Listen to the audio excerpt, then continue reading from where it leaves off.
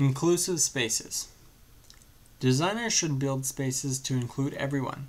Inclusive spaces can create social environments so that people can interact and learn about one another. Following the ADA will make a building accessible to some degree, but will not automatically make a building into an inclusive space. Following only minimum ADA when designing a space will make a space that creates social exclusion, feelings of separation and division, embarrassment, and other psychological effects. What if every time you entered a building, it was the back door? Or every time your group of friends changed floors, you had to find an elevator? The idea that you have to separate yourself because you are different would wear on any person.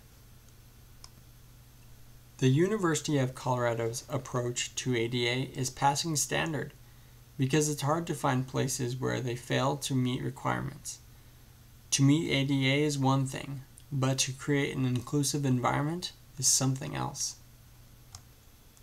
The problem with the university's approach to ADA is that they follow the guide, but miss the point of inclusion and equality. Why is it that most front entries on the buildings have stairs? Why is it necessary to divide the ramp and stairs? Why can't the front of a building be retrofitted with a ramp instead of the back? And why do we encourage design that promotes separation? It is important to recognize that design can affect its users and use that knowledge to change bad practices. For the decision makers to change the way that they think and start with a clean slate, they need to inform the users of the space, collaborate with people with disabilities, and encourage design that treats everyone the same.